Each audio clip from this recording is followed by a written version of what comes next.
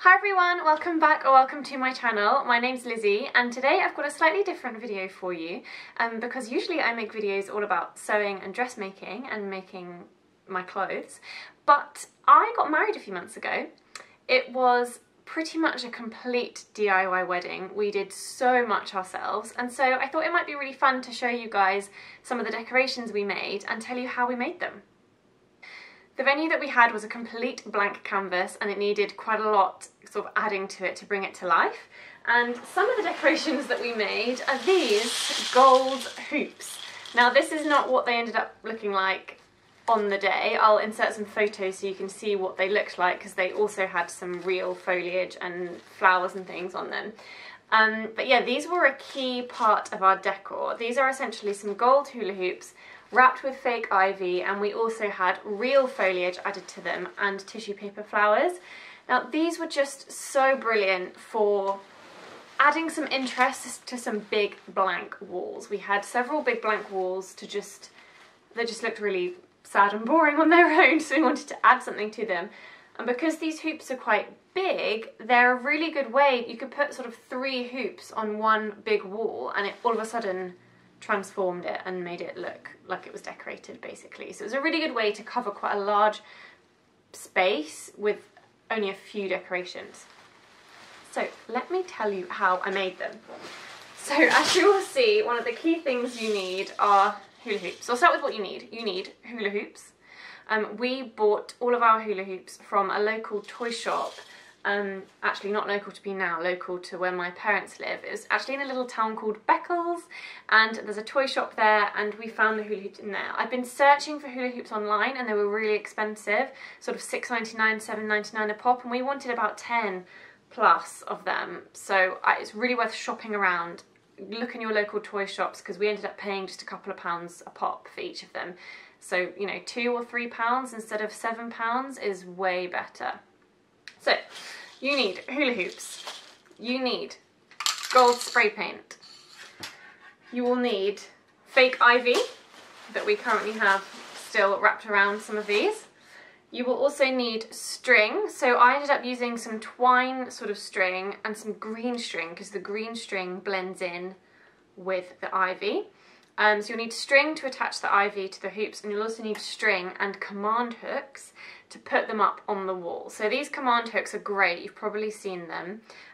Everyone who rents knows about these. I don't rent anymore, but that's how I learnt about these. I'll put links to everything in the description box below, but essentially these hooks allow you to put hooks on the wall temporarily and they come off again without marking the walls. So if, like me, you hired a venue where you were allowed to decorate it but not put any holes in the walls, these are great. So the first step that you need to do is to take your hula hoop. So this hula hoop was, I think, blue and orange and yellow stripes when I bought it. You need to spray paint them. So get your hula hoops, get your spray paint. I've got 2 different kinds of spray paint here. And go outside. I actually had my parents help me do this, which was great. But step 1, spray your hoops. Once your hoops are dry, you can then wrap them in ivy. Now I found that this ivy, which we bought from Amazon, was really, really good.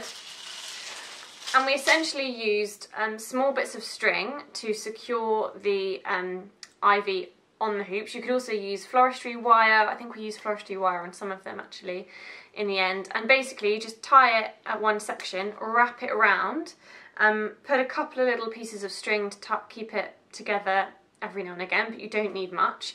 And there you have it. I mean, this one, I'll sit back. We decided to do it all different manner of ways. So this hoop is only partially covered in ivy. We decided to just have half of it.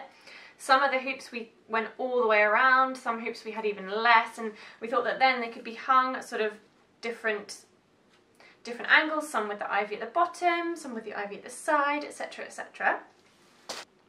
Next you need to add extra decorations. Well, actually you don't need to. You could just leave these hoops exactly as they are, because to be honest I really like them just like this.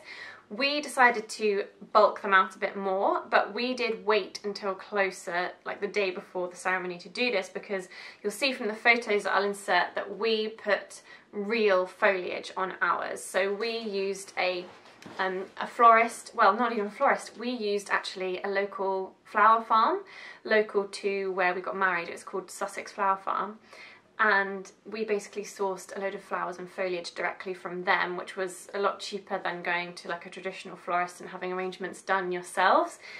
And we then literally got the pieces of foliage, placed them on the hoops and tied them on with little pieces of green string, and we just built it up and built it up until it looked nice. We then went a step further and added tissue paper flowers. I'm gonna make another video about how to make tissue paper flowers, but it's really simple, and I might even insert the footage here, we'll see, but if not, I'll link to another video.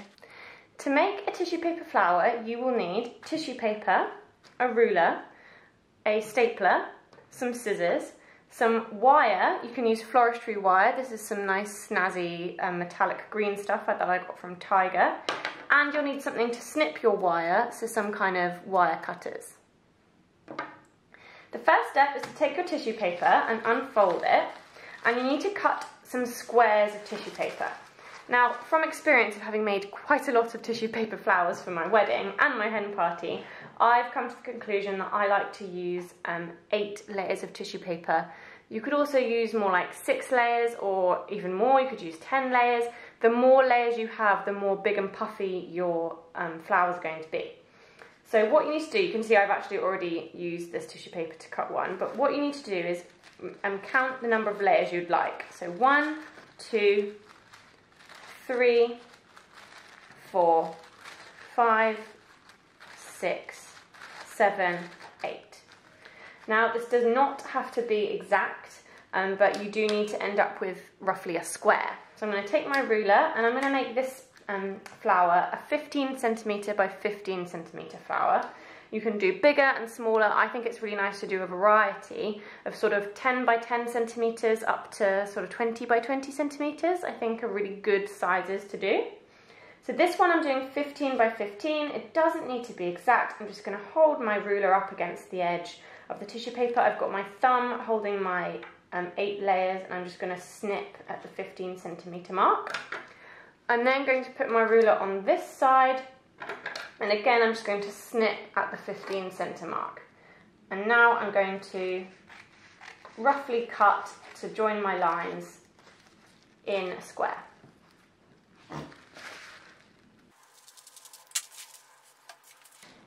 So now I am left with 8 tissue paper squares, and the next step is to concertina them together. I'm sure a lot of you will remember how to concertina things from school. It might be how you made fans and things, but basically what you need to do is fold over one edge, flip the tissue paper over and fold it back on itself again by the same amount. Now and repeat until you run out of paper. I'm doing this sort of roughly the width of my thumb is the width of the concertinas that I'm doing. Again, you can do any width you like. It will just impact on how slender or fat your petals end up being. So I'm going to continue to concertina until I get to the end.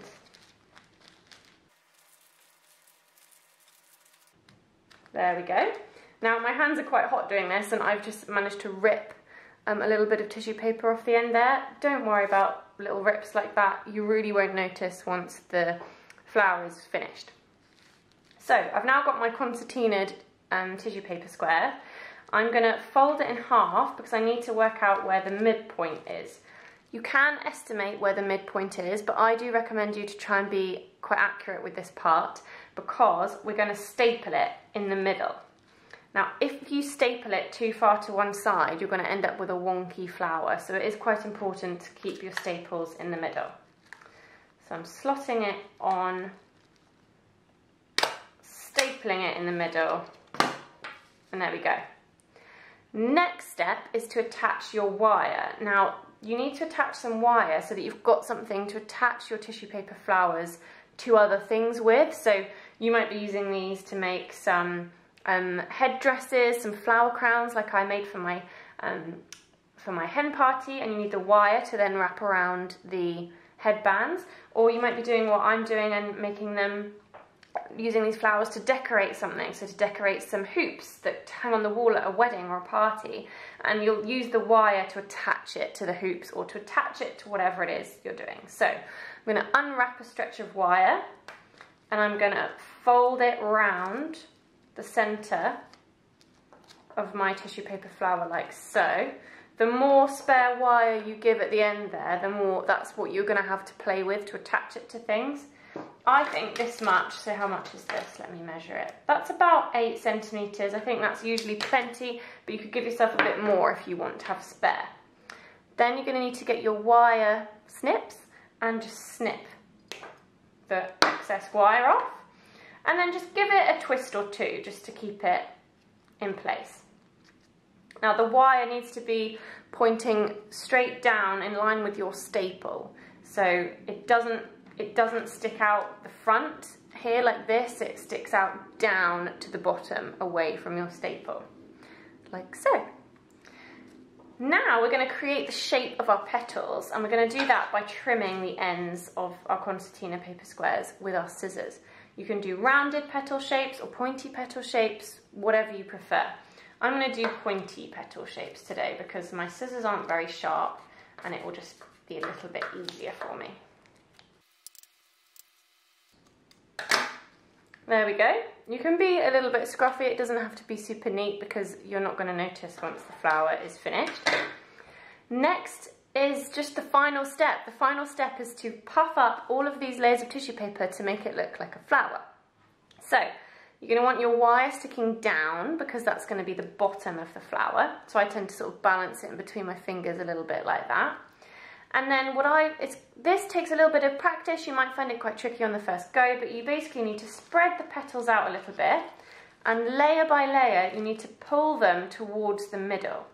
And you need to try and pull them in a semicircle shape so that this half of the flower will stand up to meet this half of the flower. So layer by layer, you just need to gently pull, and just don't forget to bring the edges in towards the centre so it's like a semicircle.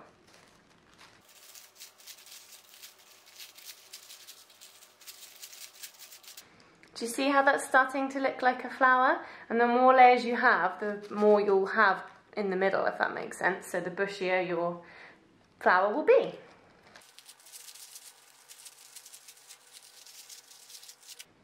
There we go, that's half our flower. Isn't it looking so pretty already? Now spin it round and do the other side. Hopefully you can notice from this video, but I find it good to use my left hand to hold the petals and use my right hand to pull on them. So I kind of hold the underneath petals with this hand and pull on the top layer with my right hand.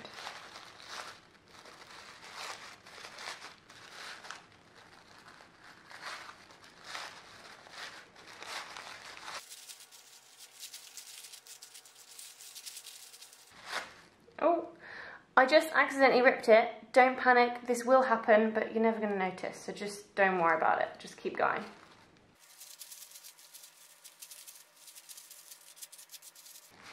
And there you have it, there is your tissue paper flower. You can just give it a little scrunch and a zhuzh to make sure you're happy with it. But it looks so pretty, that's what it looks like from the side. So you could even just use these as decorations as flowers, just pop them in a little vase or something, make a little mini bouquets. But I used these pieces of wire to wrap around my hula hoops to attach the flowers to my hula hoop decorations for my wedding. And yeah, but you could do whatever you want with them. You can add any other sorts of decorations or leave them as they are. Once you've got them decorated to how you're happy with them, you're done, you're literally done. And then on the day of your wedding or the day before your wedding when you're setting up, or your party, whatever you're making these for, you can literally use your command hooks, pop them on the wall and use string, and you can literally just, well actually these hooks you can literally just hook them on like this, but if you did want to be a bit more discreet and have the hooks sort of higher out of eye line, then you could tie a piece of string to them and hang them. Now we use these on the walls, and we also use them to kind of disguise quite a big, not particularly attractive acoustic board that was on the back of our venue. So we had like a big panel of these hoops, and then we had some on the walls as well. One tip I would give you if you do choose to make tissue paper flowers like I did is actually you can make the tissue paper flowers in advance and keep them in like a big box, big plastic box with a lid so they don't get squashed. But I would advise you not to add your tissue paper flowers to your hoops until the day before the wedding, because if you then stack them up in a big, if you stack them up like this, then all your tissue paper flowers are going to get squashed because they don't hold their shape very well. Like if they're squashed, they will then be squashed and look a bit sad. Yeah. I hope you found this video useful. I'm sorry that I haven't been able to actually film myself making them like live, but as you can imagine, with a DIY wedding, I had 3 months to make all the decorations and do everything, including making my wedding dress. I didn't have time to like film it all tutorial style as I was doing it. It would have taken 4 times as long and I wouldn't have had everything done by the wedding day. So I hope it's still helpful for me to just describe to you what I did and tell you what I did, but I want to let you know that all of the links to everything that I can link to will be in the description box. So all the spray paint, the fake ivy, etc., all the links will be down below. I'm going to be making several more videos of like these. So I made a bar sign, I made some rag bunting, and what else am I going to make videos on? I made some photo boards that looked really effective, some glittery table numbers, and all sorts of things. So if you'd like to see more of this kind of video, some wedding DIYs, then yeah, subscribe to my channel and I'll see you next time. Bye guys!